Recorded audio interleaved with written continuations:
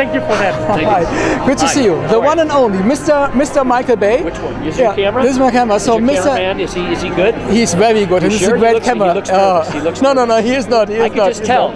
His hands are very steady though. He's cool. He's cool. So I like your style very much. It's a Bay style, so it's unique. There's no other director who can bring such pictures to life than you. So where do you get all your imaginations for that? Well, I like having an imagination, and I like always pushing the limit with action, and like, you know, I try to do new stuff that hasn't been done before. We did some amazing drone work on this, new types of drones that are really fast, new kind of camera systems, you know, but still, it's still like an old-fashioned 90s action movie, you know, because it's all real stunts.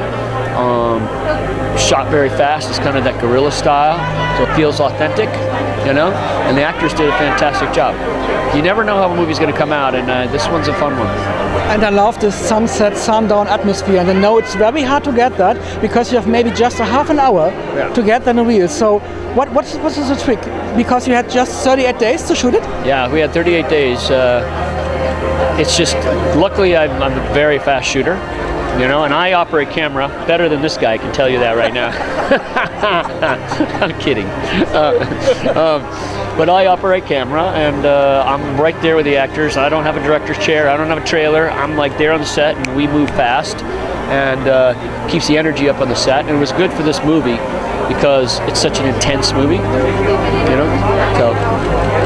And especially the cut, I think you cut your movies by yourself, because I saw some Pietro is Ridley Scott's editor, who's a fantastic Oscar-winning editor. He's Italian. He's very tough. No, Michael, no, you don't need that. No. You know, it's tension. We fight a couple times, but he's a fantastic editor.